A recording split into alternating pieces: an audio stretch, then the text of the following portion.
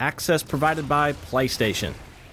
Alright, this is the Burning Shores expansion for Horizon Forbidden West, which adds in a lot of new endgame content and deeper combat mechanics. One of which is this powerful new weapon type and its upgraded version, which completely changes the game. I'm Alex, and this is a quick guide for snagging and using the Specter Gauntlet and its Railgun upgrade. And hey, if you happen to be new here, hit subscribe. So the first form of this weapon you can't miss, and you unlock it during the third mainline Burning Shores quest called The Stars in Their Eyes. Towards the end of that quest, you'll negotiate with a mini-boss, and he'll joyfully gift this new gun to you.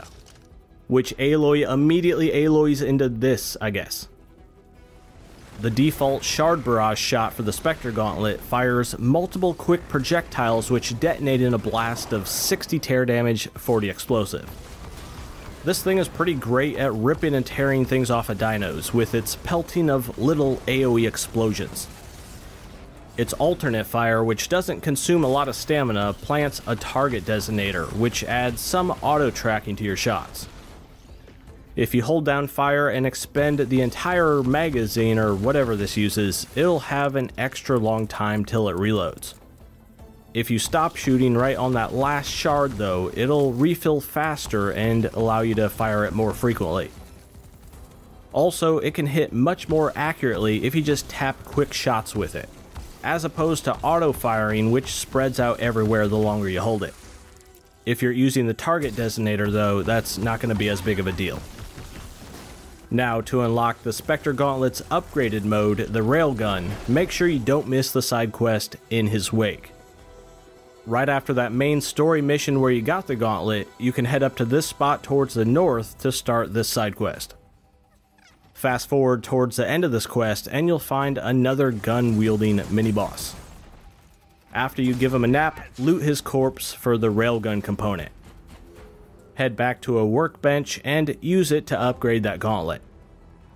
With that, Aloy now officially joins the Arm Cannon squad, alongside Samus, Mega Man, Barrett, and everyone's absolute favorite, Mii Gunner. The railgun ammo for the gauntlet charges up to fire a precise shot of an impressive 250 impact, 500 tear damage. Its alternate fire marks the target like a resonator blast spot, which will cause the railgun to inflict even more damage if you hit it. This can easily take down just about anything if you combine those effects with other damage modifiers, like some of the new Valor Surges or extra resonator blast spots, which are easier to inflict now with the new knockdown attack.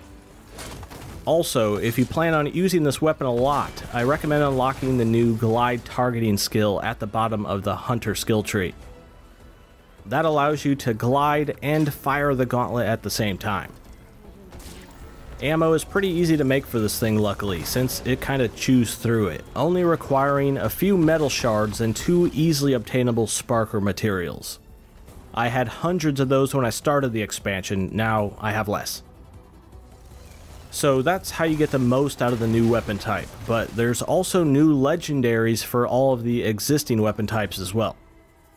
To unlock most all of those new weapons, armors, or coils, you're going to need a lot of the Brimshine resource.